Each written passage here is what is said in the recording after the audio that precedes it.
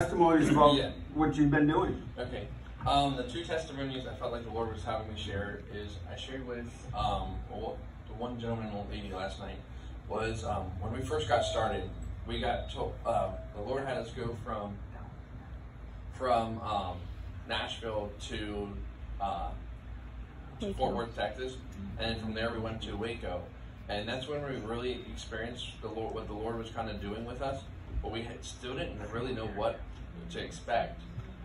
He took us to a restaurant. It was called Magnolia Table, and when we were going to go there at like 7 o'clock in the morning, there was no line, but we heard the Holy Spirit told us to wait until later, and when you go, there'll be a line. I'm like, okay, great, there's going to be a line, okay.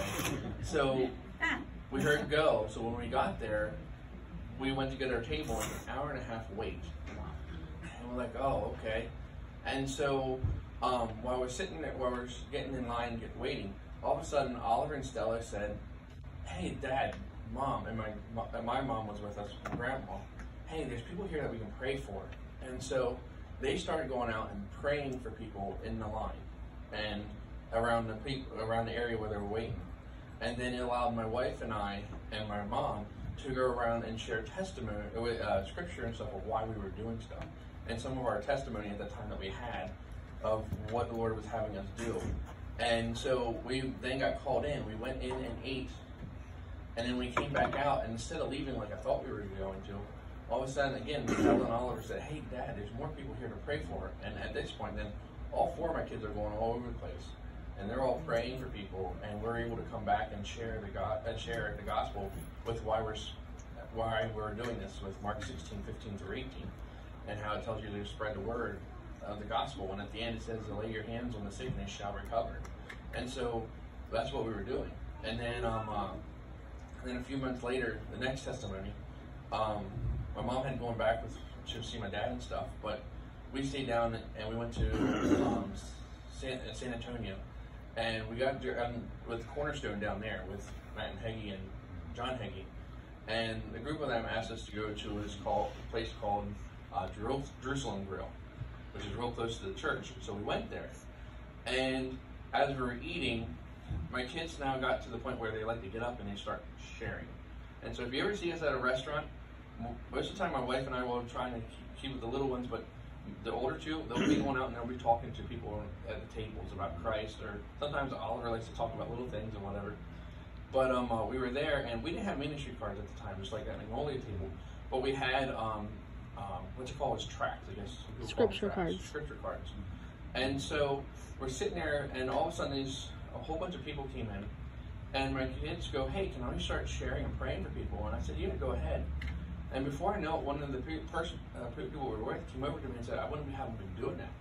And I said, well, why not? And he said, well, they're all Muslims here.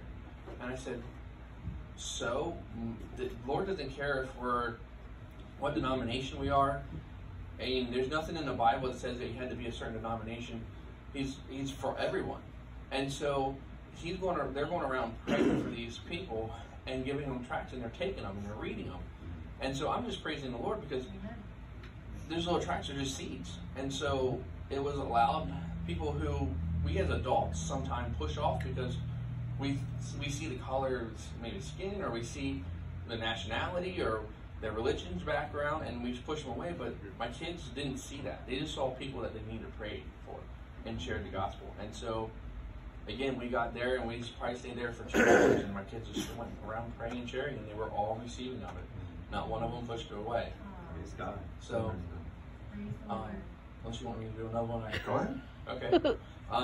You did them quicker than what you said you would. Well, I was trying not to do what I told you I did at the place. One more. Okay. One more. It's intriguing, isn't it? Yeah. One thing also with these testimonies is the Lord's sharing that the more we share with each other of testimonies and going out and doing this, the more it encourages us to go out and do it ourselves. One thing, because I missed this last time with Stella. Stella became more, the Lord gave her a gift of prophetic drawing. And what I mean by this is, there was one time where she drew a coffee mug. And we went to Cracker Barrel, and she saw this lady drinking coffee.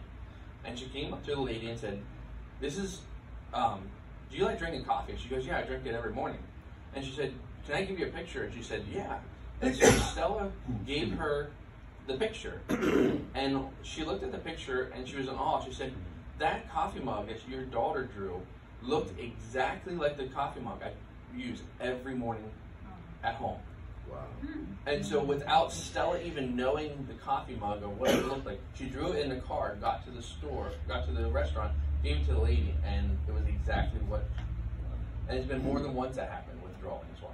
We were in Arizona, and she drew a earthworm, and we're in a desert, and the Lord had to stop at this random gas station, and she goes in and she goes to the cashier there. She goes, "Do you like earthworms?" He goes, "Yeah, actually, I love them. I use them all the time for fishing, and I think they're really neat." She said, "Oh, okay, the Lord told me to draw this for you," and she gave it, and it was a picture of an earthworm. So, like, just even with Stella, she's 9 now. The time she was 8. My youngest son, he's 3, and now he's 4, and the Lord's been using him with miraculous things where he's able to share with people with things that, personal things that no one knows until he comes up and he starts sharing, and they're like, "Yeah, how do you know that? How do you know that that's going on?" Oliver started, he likes going around to table, like I said earlier, and just start sharing and asking people. He likes going up to people and asking what their religion is or what they believe in, and to go from there to work into how Christ is in their life, or how that can be. He did that with a Muslim lady, and it was really cool in Arizona. How he was able to work in with John 3:16, and she's like, "I never knew what that verse was. I didn't know the Bible said that Jesus was the Son of God." And she thought the book, the Quran, and what they call in Catholic were all the same.